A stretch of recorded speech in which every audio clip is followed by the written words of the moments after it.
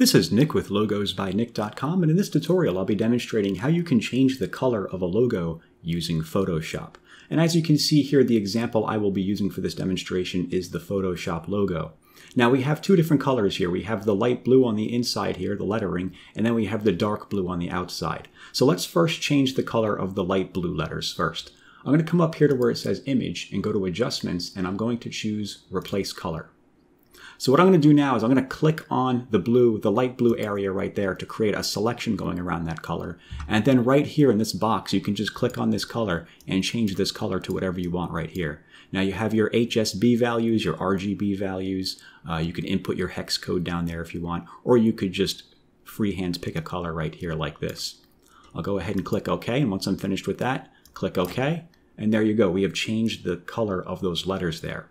So let's do the outside color now, the dark blue. Let's go back to Image, Adjustments, and choose Replace Color. And I will now click on the dark blue area to create my selection going around that. And then I will click on this box up here and give this a different color. Let's go with the shade of red like this. Click OK. If your color looks a little washed out like this, you can come down here to the HSL sliders. And I'm going to bring my saturation up and adjust my lightness a little bit to make this a darker red. Maybe something like that. You can even adjust your hue over here if you'd like to alter the color a little bit. Okay, that looks good how it is. I'm going to click OK. And there you go. As you can see, we are finished. That is how you can go about changing the colors of a logo using Adobe Photoshop. If you have any questions, just leave a comment below. And as always, thanks for watching.